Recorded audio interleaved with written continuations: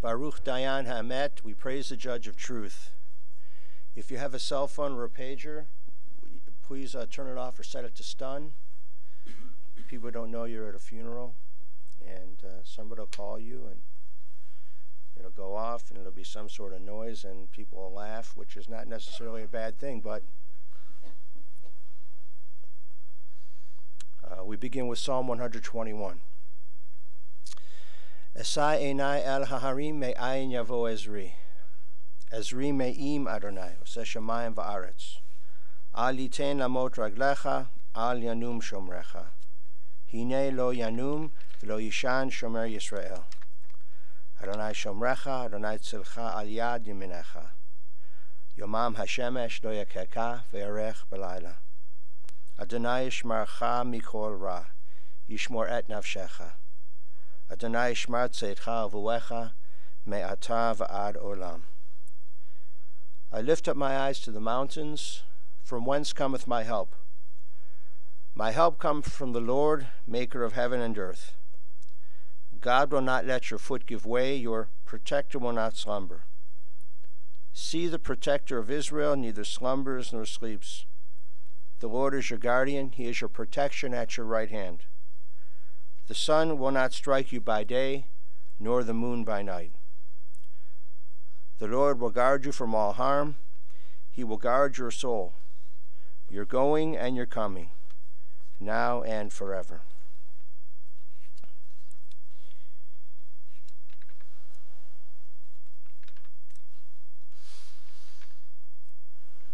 Death has taken your dearly departed and your beloved, Jerome Shultz, Jerry.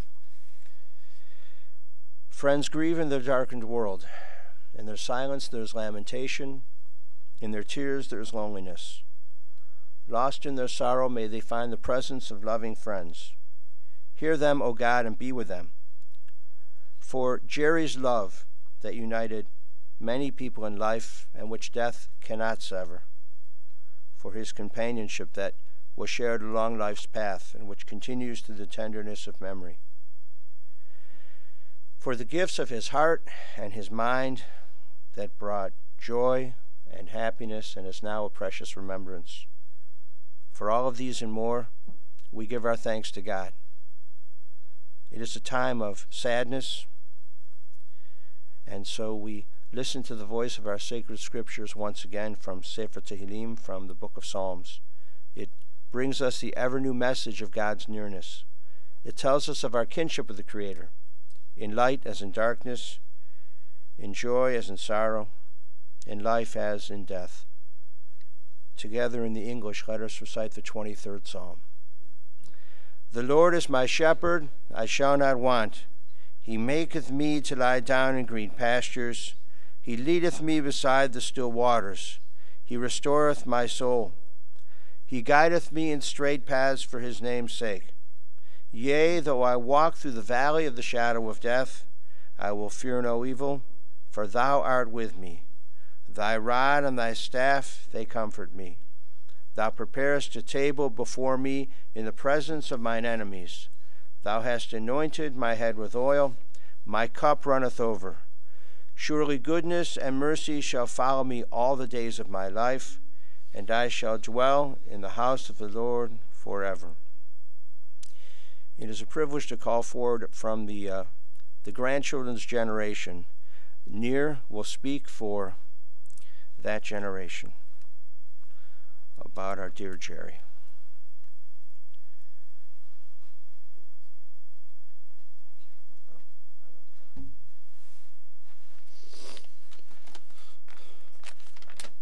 Hello, everybody. I'm Jerry's granddaughter's husband. I wrote a very short verse to remember Jerry. With your permission, I would like to read it. To my beloved wife Marlene, to my son Richard and my daughter Terry, to my beautiful grandchildren Ben, Rachel, and Jessica. Don't cry for me. I'm in a better place now. I am at last not bound to the pain and discomfort and the difficulties my body endured. I am a lucky man for all the above. I'm I'm a lucky man for all the love and dedication and devotion you had poured. Don't feel sorry for me. I have made peace with life and departed with serenity. Please remember, my beloved kin and gathered friends, very few people are fortunate to be surrounded by family when all light ends. For my grandchildren, being around you, the generation after my next, I never wanted to give up. I never wanted to let go. Immeasurable things were left for me to do. It is contrary to reason that I'm departing you. For my children, I will always remember our days of old. You taught me about life more than I ever knew I could. I will never forget the first time you two called me Dad. I will forever cherish the good times we had and the deep bond we shared. And to my dearest of all, the wind to my sails and the sight to of my eyes. If past could come to be, oh boy, the joys and pleasures we would see. From the moment I saw you, at the adventures we shared together, from the ring I put on your finger, to our children having their first breath of air. Thank you, my one and only true love, for 60 years. I cannot think of a better way to say goodbye to life other than holding hands with my wife. Thank you.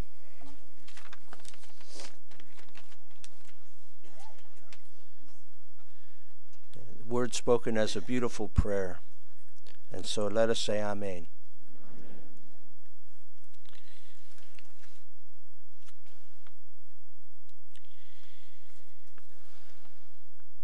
We gather to recall with reverence a good and decent man, Jerome Shultz. He graced this earth for more than 85 years. His life and his passing are keenly felt.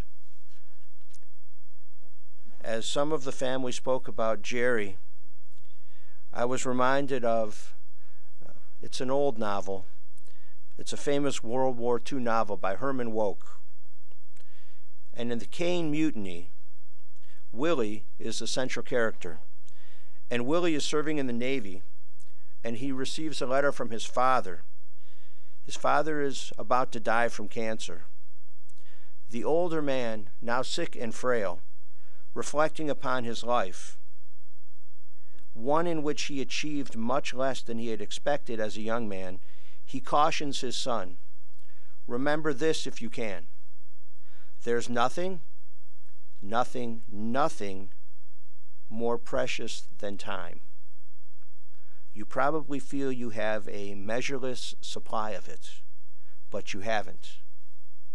Wasted hours destroy your life, just as surely at the beginning as at the end. Only at the end it's more obvious. God decides how long our book will be on earth, how long the chapter is going to be. It's up to us to make every paragraph and every sentence, even every letter, count. Jerry lived a good long life, but the measure isn't how long you live. The measure is how you live. Every day is a gift, and we should use it to the fullest to celebrate life and become a blessing to others. And in every family, these opportunities, these days, they pass so quickly. In every family, we should be kind and forgiving of one another. And we should improve our relationships with one another, every single one of us. Jerry was born to Ben and Anna on July 20th, 1932 here in Cleveland. His parents of blessed memory, Ben and Anna. He was the eldest of 3 children and is survived by his younger sister Elaine and brother Donnie. He went to Heights High School, and in 1954 he and Marlene met on a blind date. You know, the classic response to that is, which one of you was blind? Looking, though, I think she was one probably blind. So Marlene recalled, it was a blind date, and it was a double date. He was with my best friend, Marcia Gross, but he kept watching me in the rear view mirror as he was driving. I was sitting in the back of the car. It was an old Chevy. Jerry asked me out 3 times, but I refused because Marcia liked him. Finally, I said yes, and we started dating. That was in 1954. On June 5th, 1955, Rabbi Rosenthal officiated at our wedding with cantor meisels. And those are some venerated names in the Cleveland Jewish community. So it's 62 plus years. Marlene continued, it's been a wonderful marriage. A good marriage, in a good marriage you need patience, tolerance, and consideration. For those of us married less than 62 years, these are good words for us. For those of us married 62 or more years, these are still good words to know. Patience, tolerance, and consideration. Patience means things don't happen right away. Patience means things take time to build. Things do take time. Tolerance, guess what? You're not always right. Sometimes the other person's right. Consideration, please and thank you, even after you're married. Take that extra shower so you smell good. Be considerate of the other person. Marlene continued, he was sickly the last 5 years, so we stuck close to home and didn't go out much. But before that, we socialized. And there were trips we took. We went to London, we went to California. Those were great trips. Jerry and Marlene were blessed many times over with family during the 62 years plus of marriage. We have 2 children and 5 grandchildren. We have Richard, his wife Deb, Terry, her husband Pat, and grandchildren Ben, Rachel, Jesse, Mara, and Nick. Ben's girlfriend Anna, Rachel's fiance Matt, Jesse's husband Nir, and there will be great-grandchildren, God willing, soon. But these things take time. Over the years, Jerry worked for Republic Steel, and then he took over Adams Manufacturing for Marlene's family. Did that for 17 years. When we talked about this, I said, Adams, how come? And you said what? Just like the name? Yes, exactly. First in the phone book. And then we talked about, you will remember the TV show Get Smart. And the head actor for Get Smart, the starring actor, his name was Don Adams. Actually, Don Adams' name was Don Yarmy. He was a Jew from Eastern Europe, Yarmy. And every time he would go in for an audition, by the time they got to the end of the alphabet, the part was already given out. So one day he went in for an audition, and the person came out to ask for the first person, and he raised his hand, Don Adams.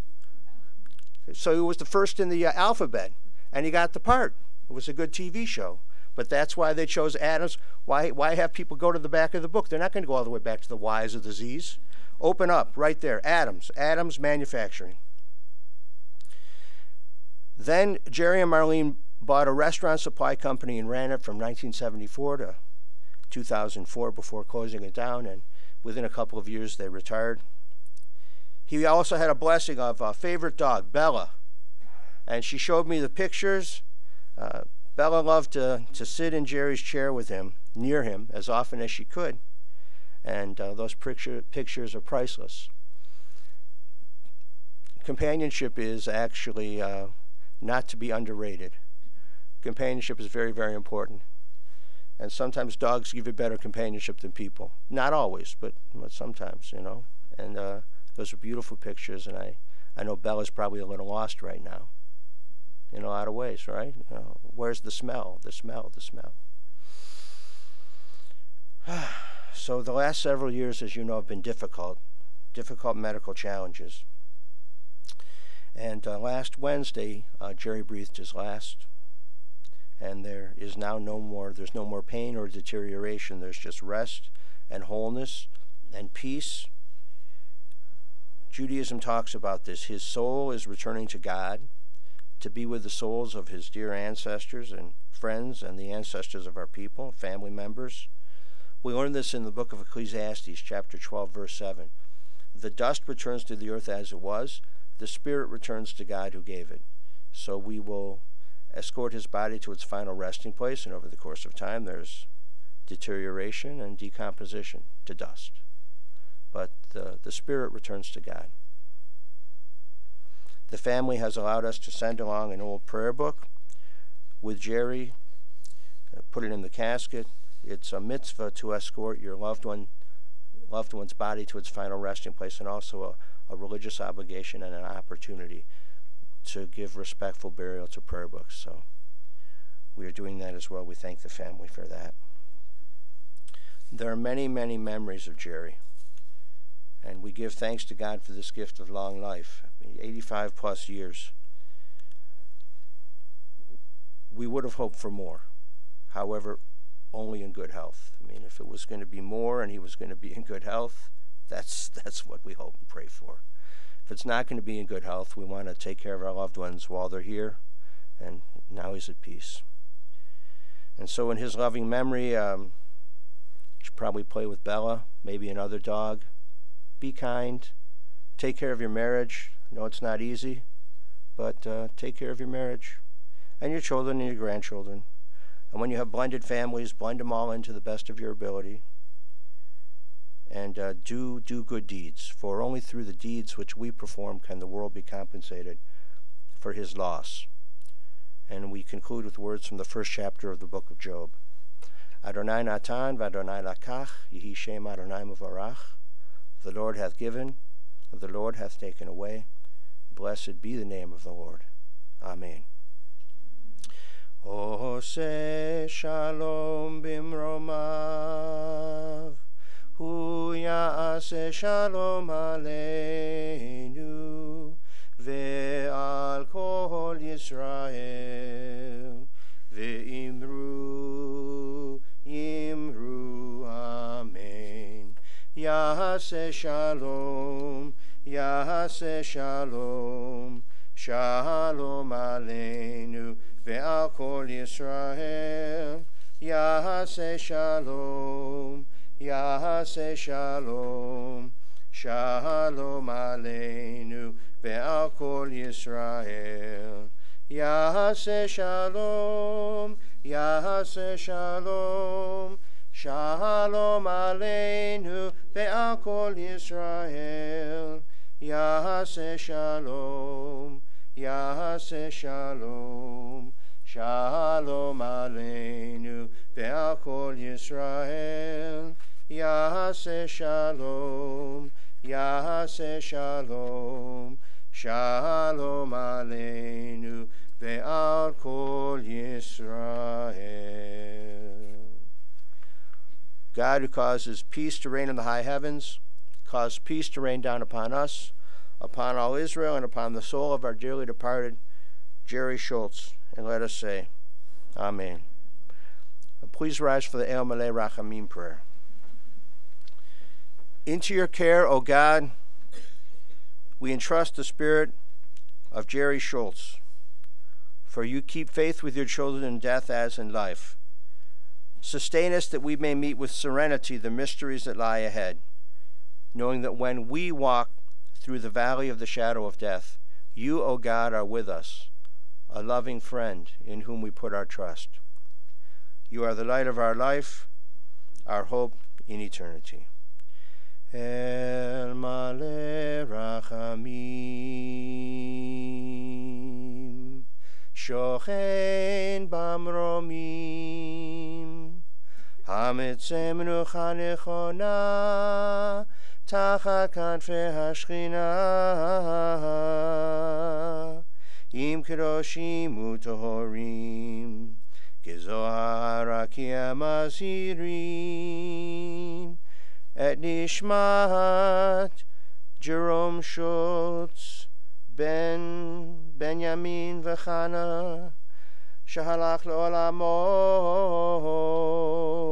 בעל הרחמים, יסתירהו בסתר כנפיו לעולמים. ויצרור בצרור החיים את נשמתו, אדוני הוא נחלתו, וינוח בשלום על משכבו. ונאמר Amen.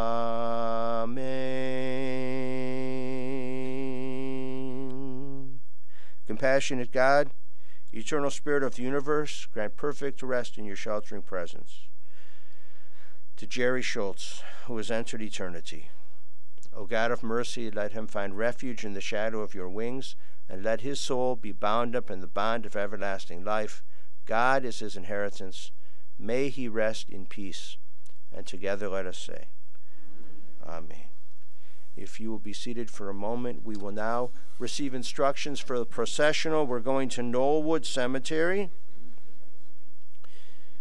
If you care to make donations in Jerry's loving memory, among the many places you may donate, please consider first and foremost the American Cancer Society or the Geauga Humane Society Rescue Village.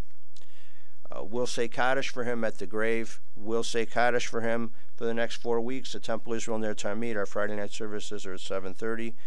The Hebrew school kids are saying Kaddish for him on Wednesday afternoon, so they get reps on the Kaddish. And the Sunday school kids are saying Kaddish for him on Sunday morning for the next 4 weeks. If you're not going to the cemetery with us and you're just going to meet us back at the house, 321 Roseberry Court, Mayfield Heights, until 7 o'clock tonight, but we'll probably be there in about an hour and 15 minutes or hour and a half from now if you're not coming to the house. I'm not going to the cemetery.